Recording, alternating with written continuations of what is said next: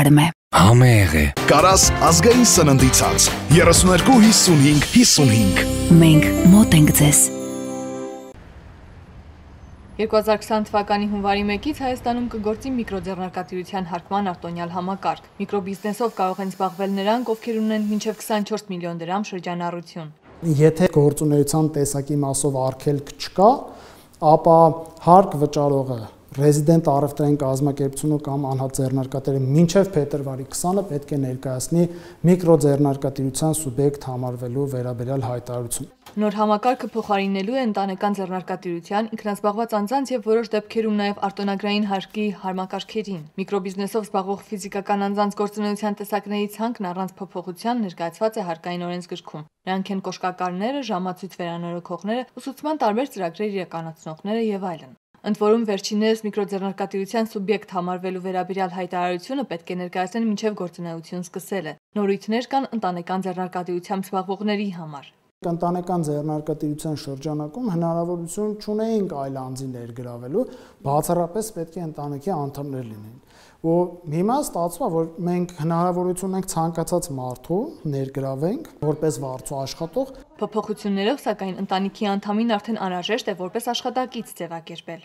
2020 թվականից այլևս չի լինելու արտոնագրային հարկով հարկման համակարգը։ Այստեղ գործող տնտեսվարողները կտեղափոխվեն պետական տուրքի, շրջանառության կամ ընդհանուր հարկման եւ միկրոձեռնարկատիրության դաշտ։ Եկող տարվանից վարսավիրական, ավտոտեղսպասարկման եւ գործունեության մյուս տեսակները կգործեն միկրոձեռնարկատիրության համակարգում։ Հարկման արտոնյալ համակարգից չեն կարող օգտվել խորհրդատվական եւ ֆինանսական ծառայություններ մատուցողները։ Բանկեր, ապահովագրական, վարկային կազմակերպություններ, գրավատներ եւ այլն նոտարներ նաեւ։ Երկրորդ խոշոր խումբը դա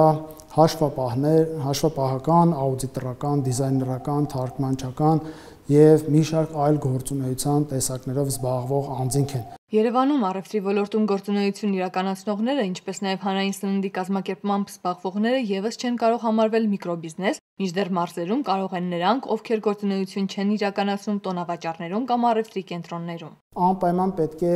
առ ու վաճառքի գործունեության մասով դիմացի կողմը լինեն ֆիզիկական անձինք վերջնական սպառողներ։ Իդեպ, եթե տարվա ընթացքում ՀԴՄ մեքենայի տուգանքի 3 դեպք գրանցվի, ընկերությունը կամ անհատը կդադարի լինել միկրոբիզնես։ Միկրոձեռնարկատերերն ազատվում են բոլոր պետական հարկերից, այնուամենայնիվ հարկային որոշ պարտավորություններ ունեն, մասնավորապես ներմուծումների մասով։ Միկրոբիզնեսը հարկային պարտավորություն ունի նաև վարձու աշխատողի մասով։ Անկախ այդ վարձատրության մեծությունից եկամտային հարկը հաշվարկվելու է յուրաքանչյուր աշխատողի համար 5000 դրամի չափով։ Միկրոձեռնարկատիրության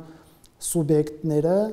վճարելու են իրենց մոտ գրանցված վարձու աշխատողների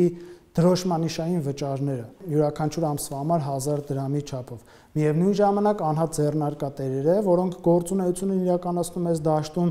վճարելու են նաև իրենց որպես անհատ ձեռնարկատիրոջ դրոշմանիշային վճարը տարեկան 12000։ Վարձու աշխատողների մասով սոցվճարներ եւս պետք է հաշվարկվեն։ Միկրոձեռնարկատիրության համակարգում գործող անձինք պետք է տարեկան հաշվետվություն ներկայացնեն տարվա ավարտից հետո մինչև փետրվարի 1-ը, իսկ եթե ունեն վարձու աշխատող, ամսական եկամտային հարկի հաշվետվություն մինչև հաջորդ ամսվա 20-ը։ Պետական եկամուտների կոմիտեի տեղեկատվության եւ հասարակայնության հետ կապերի բաժին։